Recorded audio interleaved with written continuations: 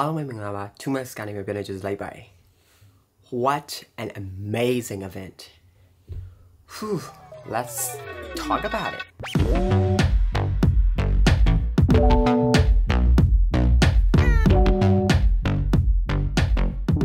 The event Namabiya the Choduri they be a same I event Mahobu, Davime, the Gego, MacBook Pro Jajatong Pro level the Mari. They get business they run near Lude. College they get engineering students day. Engineer the Mari, software developers day. Everyone got sounded it. MacBook Pibai. MacBook Garo the event star but not. Davime MacBook Yamabio the unleashed event Paritina Dollars Rao, the champion below. But my own intro video intro video mara listen on it Apple got don't get it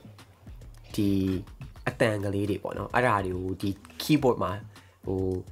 play below at then listen on in long that MacBook they might take it MacBook chime at then go long tabi that nostalgic lay pide company you that listen on down jabby cool seniors rate howley by bono I don't Apple event Apple a transition in my solution or Apple event hobu. Transition is got a young on my day. But my own makes that music by. Apple Music near my tier the crew at the tattoo idea. Who let she Apple Music subscription solution the lao goja goza go dollars can be your side by. I type with Zine leja goza go dollars but on $5 then it Apple Music subscription go makes like that. Daro through a voice plan call the voice plan my papa resolution Siri don't be Apple Music will not help me go away pony my Siri call be da pay the channel play like battle damn you yama by who Apple Music goja $2 malo or Apple Music applications my sheep you my take the music will be not help me out later $2 net Siri don't be my kind ma Apple Music yama by the mule 10 hour nado apin do ya don't mama hope to him I later $2 net but do ma Apple Music male music de shallow yamane voice go where don't be a shallow yamis raw take video to mascara sim view dime whatever but no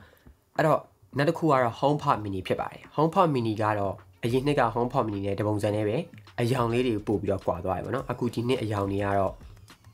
ling mo young a why a pia but no Jenny a young while could let she the apune and may she buy at a young don't young de twalae a pia the limo young beat a wally a pibai 2 mascara who a young limia palam no same with how made a piali at the dolly my day Pacific blue but 2 mascara at the HomePod mini to education or a piali you channel young ji by daro now the la November jama sabi or young chama pibai be another cool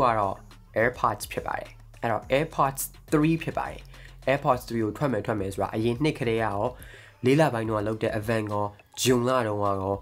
အရင်လက iPhone event မှာရောလူတွေကခံမှန်းနေကြတာအခုနောက်ဆုံးမှာတော့ AirPods 3ကတော့ထွက်ခဲ့ပါပြီအဲ့တော့ဒီ AirPods 3ကဘာထူးခြားပါလဲဆိုတော့တစ်ချက်ပြန်ပြီးတော့ပြောမယ်အများကြီးတော့ 2 months ကပြပြမှာမဟုတ်ဘူးဘာလို့လဲဆိုတော့ဒီ main video ကတော့ MacBook တွေအကြောင်းပြောချင်လို့ဖြစ်ပါတယ်အဲ့တော့ AirPods ကတော့AirPods 3ကတော့ AirPods Pro လုံးနဲ့ပို့ပြီးတော့တူသွားတယ်ဒီ Steam လေးတွေကလည်းပို့ပြီးတော့သေးသွားတယ်အဲ့တော့ AirPods 3ကcase ပိုင်းကလည်း AirPods Pro လိုပဲဖြစ်သွားတယ်အဲ့တော့ AirPods Pro မှာပါတယ်လို့ပဲဒီ case လေးကလို့အဝိုင်းနေဖြစ်သွားမယ်ဒီလောက်တော့မကြည့်ဘူးဒီထက်ဒီလောက် site လောက်ရှိမယ်ပြီးလို့ရှိလို့ရှိရင်ပုံစံကတော့ AirPods Pro နဲ့ခိုက်စင်လေးတူတာဖြစ်ပါတယ်အဲ့တော့ဒီထဲမှာဘာတွေထူးခြားမလဲဆိုလို့ရှိရင်တော့ adaptive EQ ဆိုပြီးတော့ပါတာဖြစ်ပါတယ်ပြီးတော့ battery ပိုင်းကတော့အရင်ကောင်းတယ် battery ပိုင်းကနိုင်30အထိနားထောင်ရမှာဖြစ်ပါတယ်ဒီ case နဲ့အားသွင်းထားပြီဆိုလို့ရှိရင်နိုင်30အထိနားထောင်နိုင်မှာဖြစ်တယ်ပြီးတော့ sweat resistant ရော water resistant ရောပါတယ်အဲ့တော့ချွေးရောရေဆိုခံမှာဖြစ်ပါတယ် I mean ရေဆိုလည်းwater resistant ရောချွေးဆိုရောခံမှာဖြစ်ပါတယ်အဲ့တော့တစ်ခါ charging သွင်းပြီးလို့ရှိလို့ရှိရင်6နာရီအထိနားထောင်နိုင်မှာဖြစ်ပါတယ်ပြီးတော့ဒီ case ကလည်း MagSafe ဖြစ်သွားတယ်ဆိုတော့ magnetically ဒီလိုမျိုးကပ်ပြီးတော့သွင်းလို့ရတာဖြစ်ပါတယ်နောက်တစ်ခုကတော့ဒီနေ့ Apple ကမှပြောသွားတာကတော့ AirPods Pro တွေကိုလည်း MagSafe case နဲ့အခုစရောက်မှာဖြစ်ပါတယ်အဲ့တော့အခု AirPods Pro ဝယ်မယ်ဆိုလို့ရှိရင်တော့ MagSafe case ရမှာဖြစ်ပါတယ်ဒါတော့ Apple က mention မလုပ်သွားတာတခုဖြစ်ပါတယ်။ဒီနေ့ຢာတွေကတော့ဒါ Find My နဲ့ support ပေးရပေါ့နော်။ အများကြီးအစားအစာကြီးတော့ဒီလိုမျိုးပြောင်းသွားတာမရှိဘူးဒါပေမဲ့ဒီ stem လေးရလေဘေးက touch control နဲ့ AirPods Pro လို့ဖြစ်သွားတယ် adaptive EQ လည်းပါတယ်ဆိုတော့ဒီ machine learning ကိုသုံးပြီးတော့နားတွေကတန်းတန်းအကြားပုံစံချင်းမတူကြတဲ့အတွက်ကြောင့်မလို့ကိုယ့်ရဲ့နားပုံမူတည်ပြီးတော့အတန်ပိုကောင်းအောင်လုပ်ပေးမယ် adaptive EQ ပါတာဖြစ်ပါတယ်ဒါကတော့ AirPods Max မှာပဲရတဲ့ adaptive EQ ကိုဒါ Udio AirPods 3မှာစပြီးတော့ထည့်ပေးလိုက်တာဖြစ်ပါတယ်ဘက်ထရီပိုင်းကလည်းအရင်မိုက်တယ် adaptive EQ လည်းပါတယ်ဘက်ထရီကလည်းတော်တော်လေးခံတယ် water resistant ကို sweat resistant ကိုပါတယ်မပါတာတော့ noise cancellation နဲ့ transparency မပါပါဘူးဒါတွေကတော့ pro အတွက်တည်တယ်ဖြစ်ပါတယ်အဲ့တော့ဒီ AirPods 3ကို$189နဲ့စပြီးတော့ဒီနေ့ကစပြီးတော့ဝယ်ယူနိုင်ပြီးတော့နောက်တစ်ပတ်အင်္ဂါနေ့မှာစပြီးတော့ Apple Store တွေမှာတွားပြီးတော့ဝယ်ယူနိုင်ပြီဖြစ်ပါတယ်ဒါဆိုလို့ရှိရင်တော့ Store of the Show အကြောင်းပြောရအောင် MacBook Pro စီဖြစ်ပါတယ်ပထမဆုံးအနေနဲ့ကတော့ Thomas လွန်ခဲ့တဲ့2ရက်လောက်တည်းကစပြီးတော့ Thomas ရဲ့ page မှာတင်နေတဲ့ notch ပါလာပြီဖြစ်ပါတယ်အဲ့တော့ဒီ MacBook Pro ဒီမှာ notch ပါလာပါပြီ Thomas ကတော့ notch ကိုကြိုက်တယ်လို့ပြောပါမယ် notch ရှိလို့လည်း Thomas ကလုံးဝ hate မဖြစ်ဘူး notch ကလိုအပ်လို့ထည့်ရလို့ Thomas ကတော့ပြောချင်တယ်ဒီ notch ဒီကိုမပါဘဲနဲ့ Udio မဲဆိုလို့ရှိရင်တော့ bezel စီကအရင်တော့လိုပဲထူနေမှာဖြစ်တယ်အဲ့တော့ bezel စီအစား notch ကိုထည့်ပြီးတော့ Thomas ကပိုပြီးကြိုက်တယ် 1080p camera လေးပါလာဖြစ်ပါတယ်အဲ့တော့ physical change တွေကိုအရင်ဆုံးပြောမယ် internal ကတော့ခဏနေလို့ရှိရင်ဆက်ပြီးတော့ပြောပြမယ်ပေါ့နော်အဲ့တော့ဒီ MacBook Pro မှာအထူးခြားဆုံးကတော့ design ပိုင်းဖြစ်ပါတယ် design ပိုင်းကတော့2016အရှိရ MacBook Pro တွေပုံစံမျိုးဖြစ်သွားတယ်ပို့ပြီးတော့ထူတယ်ပို့ပြီးတော့လေးတယ်ပြီးတော့အပေါက်တွေအများကြီးပါတယ်ပေါ့နော်Thunderbolt 4 USB-C 3ပေါက်ပါတယ်ပြီးတော့ MagSafe ပြန်ပါလာပါတယ်အဲ့တော့ magnetically MagSafe အရင်က computer MacBook တွေအားသွင်းလို့ပဲ MagSafe နဲ့အားသွင်းလို့ရပါပြီပြီးတော့ USB-C ကလည်း3ပေါက်ပါတယ် SD card slot လည်းပါတယ်ပြီးတော့ HDMI port လည်းပါတာဖြစ်ပါတယ်အဲ့တော့ HDMI နဲ့ TV ကိုတခါတည်း natively join ပြီးတော့လုပ်လို့ရအရင်ကလို download စေအများကြီးမလိုတော့ပါဘူးအဲ့တော့ဒါကလည်းတော်လေးကိုမိုက်တယ်လို့ပြောရမယ်ဒီ physical လေးကတော့အရင်က2016အရှိပိုင်းက MacBook တွေလိုပဲထူထူလေးနဲ့4000ကျပုံစံမျိုးဖြစ်သွားတယ်လို့ပြောရမယ် display ပိုင်းကိုပြောချင်တယ် display ကတော့တကယ်ကိုအမိုက်ဆုံး display ဖြစ်ပါတယ်အဲ့တော့ဒီ MacBook Pro ဒီမှာ14 inch နဲ့16 inch ဆိုပြီးတော့14လက်မနဲ့16လက်မဆိုပြီးတော့နှစ်မျိုးထွက်တာဖြစ်ပါတယ်အဲ့တော့နှစ်မျိုးလုံးမှာ120Hz display promotion ဖြစ်ပါတယ်အဲ့တော့ iPhone 13မှာသုံးထားတဲ့ promotion display ပေါ့နော်ဒီ promotion display ကိုရပြီပြီးတော့ iPad Pro နဲ့ Pro Display XDR မှာသုံးထားတဲ့ mini LED display ကိုရပြီဖြစ်ပါတယ်အဲ့တော့ mini LED က iPad Pro 12.9 မှာလည်းမဟုတ်ဘူးအခု14 inch နဲ့16 inch MacBook Pro ဒီမှာပါ mini LED display ကိုရမှာဖြစ်ပါတယ်အဲ့တော့a million to 1 contrast ratio နဲ့ brightness ကတော့ 1000 nits brightness ကိုပေးမှာဖြစ်ပြီးတော့အမြင့်ဆုံး brightness ကတော့1600 nits 1600 nits maximum brightness ကိုရမှာဖြစ်ပါတယ်အဲ့တော့ iPad Pro 12.9 inch M1 လို့ပဲ screen ရဲ့ resolution ကတော့အရင်အမိုက်မှာဖြစ်ပါတယ်အပြင်ပိုင်းပြောပြီးသွားပြီအထဲမှာပါတဲ့ internal အကြောင်းပြောအောင်တော်လေးတော့ထူးကြတယ်လွန်ခဲ့တဲ့တရက်ကျော်ပါပေါ့နော် Thomas ပြောထားတယ် M1 Pro နဲ့ M1X ဆိုပြီးတော့နာမည်တစ်ခုထွက်လာလို့ပြောတယ်အခုတကယ်ဖြစ်သွားတာပါတယ်အဲ့တော့ chips ကနှစ်မျိုးဖြစ်ပါတယ် M1 Pro နဲ့ M1 Max ဖြစ်ပါတယ် M1 Pro ပြီးတော့ M1 Max M1 Max ကတော့အမိုက်ဆုံးအလန်းဆုံးအကောင်းဆုံး Mac chip ဖြစ်ပါတယ်အဲ့တော့ M1 Pro မှာပါလဲဆိုလို့ရှိရင် M1 Pro က M1 Max ကိုနှစ်ခုလုံးက10 core CPU ကိုသုံးထားတာဖြစ်ပါတယ်အဲ့တော့ M1 မှာတော့8 core CPU ဖြစ်ပါတယ်အဲ့တော့ဒီမှာကတော့10 core CPU ဖြစ်ပြီးတော့8 core ကကြတော့ performance core ဖြစ်ပြီးတော့2 cores က high efficiency cores ဖြစ်ပါတယ်အဲ့တော့ဒီ M1 Pro နဲ့ M1 Max ကိုမှာ performance ကို boost အများကြီးသွင်းထားတယ် M1 မှာတော့ကြတော့ဒီ efficiency cores ကို4 cores ပါဆိုတော့ power ကတော့ကောင်းတယ်ဒါပေမဲ့ efficient ပြန်လုပ်ထားတယ်အခုဒီတစ်ခါ MacBook တွေမှာကြတော့ M1 Pro နဲ့ Max ကိုမှာ10 cores CPU ပါတဲ့မှာ8 cores လုံးက performance core ဖြစ်တယ်2 cores ကပဲ efficiency core ဖြစ်ပါတယ် GPU ကတော့ M1 Pro မှာ16 cores GPU ရမှာဖြစ်ပါတယ်ဒါတော့ M1 ထက်နှစ်ဆတာတာဖြစ်ပါတယ် M1 တော့8 core GPU ပဲရတာဖြစ်ပြီးတော့အခု M1 Pro မှာ16 core GPU ရတာဖြစ်ပါတယ် M1 Max မှာဆိုလို့ရှိရင်တော့32 cores GPU ရမှာဖြစ်ပါတယ်32 cores တောင်ပါမှာဖြစ်ပါတယ် အဲ့တော့ memory RAM ဘိုင်းမှာဆိုလို့ရှိရင်လေ M1 တော့16 GB ပဲတွားနိုင်ပြီမယ်အခု M1 Pro မှာ32 GB စီတွားနိုင်ပြီးတော့ M1 Max မှာ64 GB စီတွားနိုင်မှာဖြစ်ပါတယ်အဲ့တော့64 GB in a MacBook that is awesome ပြီးတော့ memory bandwidth ကိုလည်း M1 Pro မှာကျတော့200 GB memory bandwidth နဲ့ဆိုပြီးတော့ M1 Max မှာ400 GB per second memory bandwidth ရမှာဖြစ်ပါတယ်အဲ့တော့လုံးဝ high end so fast ဖြစ်ပါတယ် scary fast လို့ပြောမှာဖြစ်ပါတယ်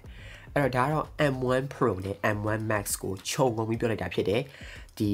machine learning တို့ video encoding decoding everything ကလည်းအလန်းဆုံးဖြစ်ပါတယ် Thomas ကဒီဟာအကြောင်း detail နဲ့ဆက်ပြီးတော့ပြောပြပေးသွားပါမယ်အခုဒါကတော့ event ရဲ့ recap ဖြစ်တဲ့အတွက်ကြောင့်မလို့ဒီ event မှာဘာတွေ mix ဆက်သွားလဲဆိုတာကိုဆက်ပြီးတော့ပြောပြတာဖြစ်ပါတယ်အဲ့တော့ notch အကြောင်းဆက်ပြီးပြောအောင် notch ဘာဖြစ်လို့ပါလဲဆိုလို့ရှိရင်တော့ပထမဦးဆုံးကတော့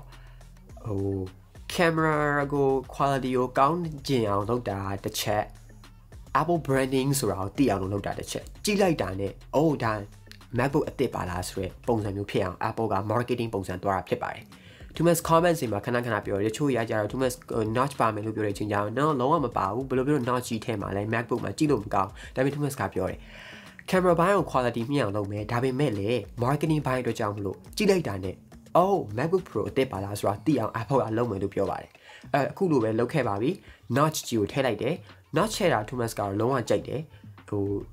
အခုကြည့်နေတဲ့ပိတ်သက်တွေကဘယ်လိုထင်လဲတော့မသိဘူးဒါပေမဲ့ Thomas ကလုံးဝကြိုက်တယ်ဘာဖြစ်လို့ဆိုတော့ macOS Monterey မှာဒီအပေါ်က menu bar ကို notch နဲ့တဒန်းနဲ့ဖြန့်လုပ်ထားတဲ့အတွက်ကြောင့်မလို့ကိုယ့်ရဲ့ screen မှာnotch ကြီးကဝင်ပြီးရှုပ်နေတာမျိုးမဖြစ်ဘူး menu bar ကအပေါ်မှာပဲတည်တံ့ရှိမှာဆိုတော့အဲ့ menu bar နဲ့ဒီ notch နဲ့တဒန်းနဲ့ဖြစ်နေမှာဆိုတော့ကိုယ့်ရဲ့ကြည့်နေတဲ့ context တွေ tabs တွေဘာတွေကလုံးဝထိခိုက်မှာမဟုတ်ဘူးကြည့်နေတဲ့ဟာပေါ့နော် iPhone မှာဆိုလို့ရှိရင်နည်းနည်းထိခိုက်တယ်ဘာလို့ဆိုတော့ iPhone ကကျတော့အပေါ်ကဒီအတန်းညာရှိနေတဲ့ကြောင့်မလို့ဓာတ်ပုံတွေပါဆိုတော့အပြည့်မမြင်ရအောင်ဒါပေမဲ့အခုဒီခါ notch ကကျတော့ status bar menu bar နဲ့တခါရရှိနေမှာဆိုတော့အဆင်ပြေပါတယ်ဘာမှထိခိုက်မှုမရှိဘူးပို့ပြီးတော့မှပဲ camera quality ကိုပို့ပြီးတော့မြင့်နိုင်ပါသေးတယ်ဒီ notch အထဲမှာဆိုလို့ရှိရင်တော့ 1080p webcam ပါလာဖြစ်ပါတယ် 1080p webcam နဲ့ image signal processor တွေပေါ့နော်smart HDR တို့ဒီ photo ဓာတ်ပုံcamera ရုပ်ထွက် quality ကအရန်ကောင်းတော့မှာဖြစ်ပါတယ် 1080p ဆိုတဲ့အတွက်ကြောင့်မလို့ပါအဲ့တော့ဒီ notch ကတော့တည်တဲ့အတိုင်းပဲ marketing အတွက်ပထမအဆုံးကတော့ marketing အတွက်ဖြစ်တယ်ဒုတိယတစ်ခုကတော့ camera quality ကိုမြင့်ချင်လို့ဖြစ်တယ်ဘာဖြစ်လို့လဲဆိုတော့ MacBook Pro ဆိုတဲ့စာတန်းအောက်မှာမပါတော့ပါဘူးအရင်တော့ဆိုလို့ရှိရင်အောက်မှာ MacBook Pro ဆိုတဲ့ logo စာတန်းလေးပါတယ်ဒါတော့ Apple ကအခုနောက်ဆုံးမှာတဖြည်းဖြည်းနဲ့လုပ်နေကြပါတော့အခု၄လပိုင်းတော့ထွက်ထားတဲ့ဒီအသစ်ထွက် M1 iMac 24 inch မှာဆိုလို့ရှိရင်လည်းအောက်မှာဘာ logo မှလည်းမပါဘူးတစိမ့်လည်းမပါဘူး iMac ဆိုတာလည်းမပါဘူး Apple logo လည်းမပါဘူးပေါ့နော်အဲ့လိုမျိုးအခုပြန်ပြီးတော့တွားနေတာဖြစ်ပါတယ်အခုတိတ်ထပ်ရှိတဲ့14 inch ကော16 inch ကောမှာ MacBook Pro ဆိုတဲ့စာတန်းမပါဘူးဒါပေမဲ့ကြည့်လိုက်တာနဲ့ MacBook မှန်သိအောင်လို့ Apple ကထုတ်တဲ့ MacBook မှန်သိအောင်လို့အပေါ်မှာ notch ထည့်ပေးထားတာဖြစ်ပါတယ် battery ဘိုင်းမှာဆိုလို့ရှိရင်တော့14 inch MacBook က17 hours အထိ video playback ရမှာဖြစ်ပါတယ်17 hours ဆိုတာအရင်13 inch MacBook ထက်9နာရီတောင်ပို့ပြီးတော့ playback hour ရတာဖြစ်ပြီးတော့16 inch model မှာဆိုလို့ရှိရင်21နာရီ21 hours video playback ရတာဖြစ်ပါတယ်အဲ့တော့အရင် MacBook Pro 16 inch မှာဆိုလို့ရှိရင်တော့10 hour တောင်မနည်းလုံးနေရဆိုတော့21 hours 21 hours စီဆိုတော့တကယ်ကို phenomenal and imagining ဖြစ်သွားတာဖြစ်ပါတယ်အဲ့တော့ဈေးတွေကိုတစ်ချက်ပြောမယ်ဈေးတွေကနည်းနည်းလေးကြောက်ဖို့ကောင်းတယ်လို့ပြောမှာဖြစ်ပါတယ်အဲ့တော့14 inch ကော16 inch ကောနှစ်ခုလုံးကိုကြိုက်တဲ့ chip နဲ့ရမှာဖြစ်ပါတယ်အဲ့တော့ M1 Pro ရွေးမလား M1 Max ရွေးမလားနှစ်မျိုးရတာဖြစ်ပါတယ်အဲ့တော့14 inch M1 Pro ကတော့$1999ကနေစမှာဖြစ်ပြီးတော့512 GB နဲ့16 GB RAM ပါတာဖြစ်ပါတယ်8 core CPU ပါပြီးတော့14 core GPU ဖြစ်ပါတယ်14 inch M1 Max ဆိုလို့ရှိရင်တော့ဒါကိုပါကိုပဲ configuration လုံးဝဖြစ်ပါတယ် Apple website ကိုတွားပြီးတော့ကိုလိုချင်တဲ့M1 Max လား M1 Pro လားပေါ့နော်ဒါမျိုးတွေကိုကြည့်နိုင်မှာဖြစ်တယ်အဲ့တော့14 inch MacBook ကို Apple M1 Max 10 core CPU နဲ့24 core GPU option နဲ့ရှိတယ်16 core neural engine နဲ့ဆိုလို့ရှိရင်ဘယ်လောက်လဲဆိုလို့ရှိရင်တော့$2899ဖြစ်မှာဖြစ်ပြီးတော့M1 Max ကို10 core CPU 32 core GPU နဲ့ ဆိုလို့ရှိရင်တော့ဒါ3099ဖြစ်ပါတယ်ဒါပေမဲ့လည်း RAM က 32GB ပဲဖြစ်တယ် 64GB ကိုရွေးမယ်ဆိုလို့ရှိရင်တော့$3499ဖြစ်မှာဖြစ်ပါတယ်ပြီးတော့ storage ကလည်း512ပဲရမှာဖြစ်ပါတယ်ကိုကတကယ်လို့16 inch ကိုရွေးမယ်ဆိုလို့ရှိရင်တော့16 inch ကလည်းခိုင်းနဲ့တူပါပဲ Pro M1 Pro နဲ့ M1 Max ဆိုပြီးတော့ရွေးချယ်နိုင်ပါတယ်အဲ့တော့16 inch ကဘယ်လောက်ကနေစလဲဆိုလို့ရှိရင်တော့ M1 Pro 10 core CPU 16 core GPU 16GB RAM နဲ့512 SSD ကိုတော့2500နေပြီးတော့စတာဖြစ်ပြီးတော့ M1 Max ကနေစမယ်ဆိုလို့ရှိရင်တော့10 core CPU 32 core GPU နဲ့32GB RAM 1TB SSD ကိုတော့3499ကနေစတာဖြစ်ပါတယ်အဲ့တော့64GB ကိုရွေးမယ်ပေါ့နော် 64GB RAM ကိုရွေးမယ် M1 Max ကိုလည်းလိုချင်တယ်ဆိုလို့ရှိရင်တော့ဒါ$3899ဖြစ်သွားမှာဖြစ်ပါတယ်အဲ့တော့$3899ဆိုလို့ရှိရင်မြန်မာငွေနဲ့ကတော့$80နီးပါးလောက်ရှိနေပြီဖြစ်ပါတယ်ဒါတော့ tax တွေ shipping ကတွေမပါသေးဘူးဆိုတော့တကယ်ကိုတော်မှတော်ဈေးကြီးတဲ့ MacBook တွေလို့ပြောမှာဖြစ်ပါတယ် availability date ကတော့ဒီနေ့ကစပြီးတော့ order မှာနိုင်ပြီးတော့နောက်တစ်ပတ်အင်္ဂါနေ့မှာစပြီးတော့ store တွေမှာတွားပြီးတော့ဝယ်နိုင်မှာဖြစ်ပါတယ်မြန်မာပြည်မှာတော့ဒါမြန်မာပြည်က M drive တို့ iCare တို့ကနေစပြီးတော့တင်သွင်းတော့မှာပဲဝယ်နိုင်မှာဖြစ်ပြီးတော့ configuration ကိုပါလိုချင်တာကတော့အကုန်လုံးတော့မြန်မာပြည်မှာရချင်မှရမယ်ကိုလိုချင်တဲ့ configuration ကိုတော့စိုက်မှာကြိုပြီးတော့မှာပြီးတော့သူတို့မှာခိုင်းမယ်ဆိုလို့ရှိရင်တော့အဆင်ပြေမှာဖြစ်ပါတယ်ဒီတိုင်းကတော့သူတို့ရှိတဲ့ popular အဖြစ်ဆုံး configuration တွေပဲရောင်းမယ်လို့ Thomas ကတော့ထင်ပါတယ်ဒါဆိုလို့ရှိရင်ဒီနေ့ Apple event ကတော့ဒီလောက်ပါပဲ Thomas ကတော့16 inch MacBook Pro တခုကိုမှာလိုက်ပါတယ်အဲ့တော့ Thomas မှာလိုက်တာကတော့16 inch MacBook Pro ကို M1 Max chip နဲ့10 core CPU 32 core GPU 16 core neural engine 64GB RAM နဲ့ 1TB SSD နဲ့ Thomas ကတော့မှာလိုက်ပြီးဖြစ်ပါတယ်education discount ရတဲ့အတွက်ကြောင့်မလို့ Thomas ရဲ့ MacBook ကတော့$3559ကျသင့်မှာဖြစ်ပါတယ်ဒါကတော့မြန်မာငွေနဲ့ဆိုလို့ရှိရင်တော့$390လောက်ရှိမှာဖြစ်ပါတယ်ဒါပေမဲ့လည်းဒီ MacBook ကိုစောင့်နေရတာတကယ့်ကိုကြာပြီဖြစ်တဲ့အတွက်ကြောင့်မလို့ဒီ MacBook ကတော့ Thomas နဲ့အနည်းဆုံး9နှစ်6နှစ်လောက်ကတော့တူတူရှိမယ်လို့ Thomas ကတော့ယုံကြည်ပါတယ်โอเคဒါဆိုလို့ရှိရင်တော့ဒီဗီဒီယိုကဒီလောက်ပါပဲဗီဒီယိုရင်းနဲ့ရှေ့သွားတဲ့အတွက်ကြောင့်မလို့တောင်းပန်ပါတယ်ဒီဗီဒီယိုကတော့ recap ဗီဒီယိုဖြစ်ပါတယ် Unleashed Apple event မှာ recap လုပ်တဲ့ဗီဒီယိုဖြစ်ပါတယ်ဒီနှစ်အတွက်ထုတ်စရာ Apple products တွေကတော့မရှိတော့ပါဘူးဒီနှစ်အတွက်ကတော့ဒီ event ကနောက်ဆုံးဖြစ်ပြီးတော့ products တွေကဒီ event ကတော့နောက်ဆုံး products တွေဖြစ်ပါတယ်ဒီနှစ်အတွက်ပေါ့နော်အဲ့တော့ဒီနေ့အတွက် Apple event တွေအကုန်လုံးကပြီးသွားပါပြီအားလုံးဒီ Apple event ကတော့တော်တော်လေးကိုစိတ်လှုပ်ရှားစရာ Apple event ဖြစ်သွားမယ်လို့ယုံကြည်ပါတယ်အားလုံးမကြည့်ရဘူးဆိုလို့ရှိလို့ရှင်လည်းကြည့်ဖို့ Thomas ကတော့မျှော်လင့်ပါတယ်မဝယ်နိုင်ဘူးမဝယ်သေးဘူးဆိုလို့ရှိလို့ရှင်တော့မှပဲဒီ event မှာတင်ဆက်သွားတဲ့ဟာတွေကိုကြည့်ရှုပေးဖို့ Thomas ကတော့တိုက်တွန်းခြင်းနဲ့အားလုံး have a nice day take care and see you